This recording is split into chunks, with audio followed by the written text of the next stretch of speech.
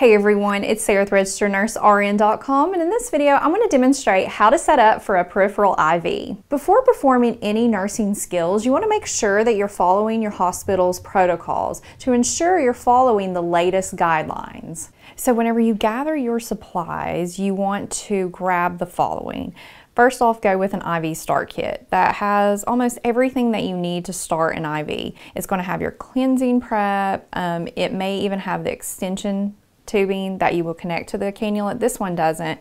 It'll have the tourniquet, some gauze, tape, a dressing to secure the IV, and sometimes even a label to put a date and time and the size of the IV gauge that you inserted in the patient. Then grab a cap or an extension tubing if it's not included, and get your IV cannula. Here we have various sizes. We have a 22 gauge, 18 gauge, and a 20 gauge, and how I can tell what those are is based on their color. Also, I have a saline flush because we're going to use this to prime our extension tubing, plus it's going to help us check if our IV is in a vein. And then I have a Curos Cap to place on the extension tubing's cap just to help keep it clean, and a pair of gloves.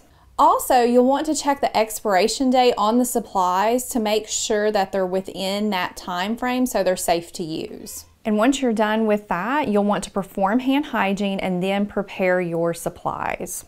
Now, whenever you are prepping your supplies, you want to try to keep everything as sterile as possible inside its containers until you're actually ready to use it. But you want to lay it out in a strategic way, because whenever you actually have that IV, you're really going to only have one hand whenever you're trying to secure it, put on the access device and everything like that. So over time, you'll get a little rhythm for how you do this.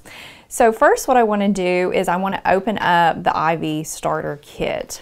And most will peel at the end like this.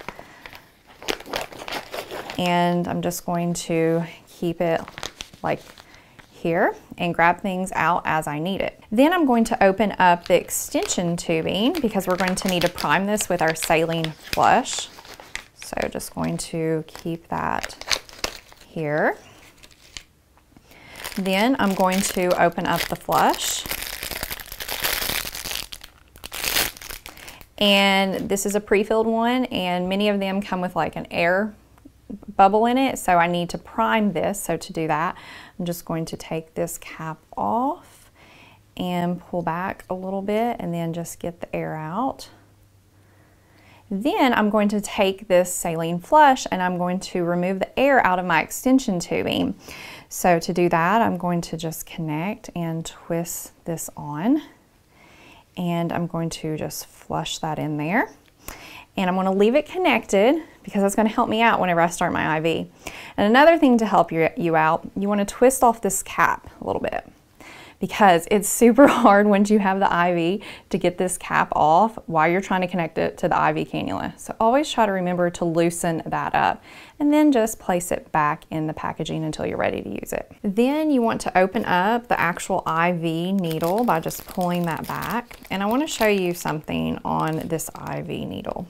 So here you're going to hold it here with your index finger and your thumb whenever you actually go to start it. I'm just going to pull this cap off, and you're going to be threading this cannula plastic part off of this needle, and the needle is actually going to be removed. It's going to go into the safety chamber with this white button when you hit the button. So you just want to make sure that it easily comes off and moves, because sometimes there could be glue there that prevents you from being able to thread it. And then another thing I want to point out just to show you, if you notice the tip of this needle, notice here that it ends all the way at the end, but your cannula, your plastic cannula, ends before that needle. That is really important because whenever a lot of people go to stick the vein, they will get blood return in this chamber here. That's what we're looking for. But whenever they actually go to thread this in, they have difficulty and they blow the vein. It will not thread in.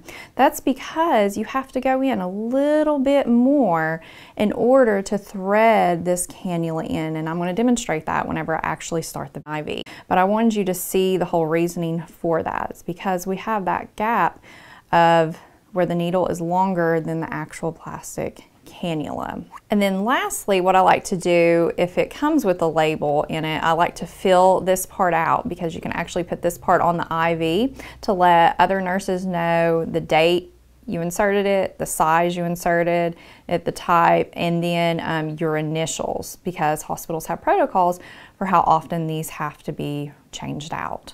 Okay, so that wraps up this video, and if you would like to watch more videos on nursing skills, you can access the link in the YouTube description below.